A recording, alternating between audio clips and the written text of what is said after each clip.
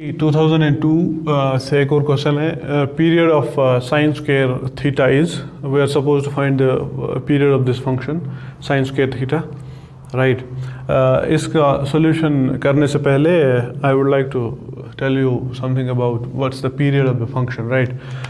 Now given a function f right, a positive number t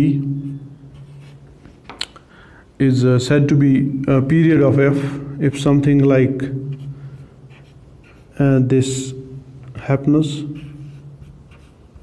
right, and this t is called fundamental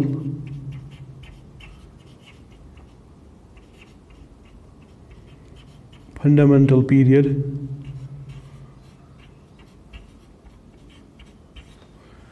if t is such least positive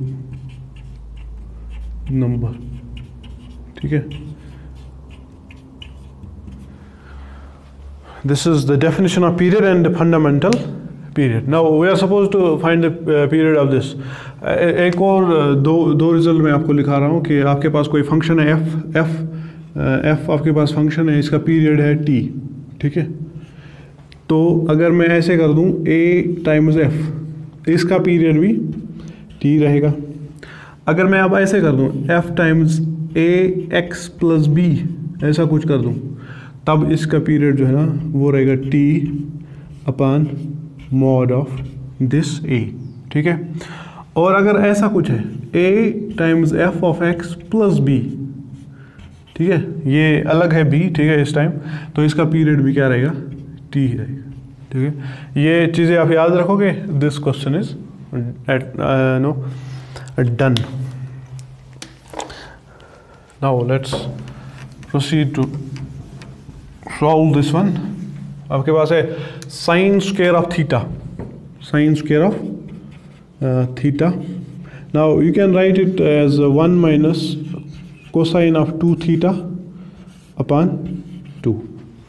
now which can be written as minus 1 upon 2 cosine of 2 theta plus 1 upon 2।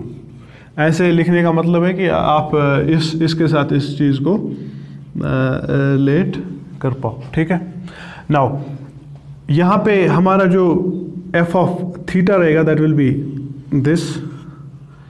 So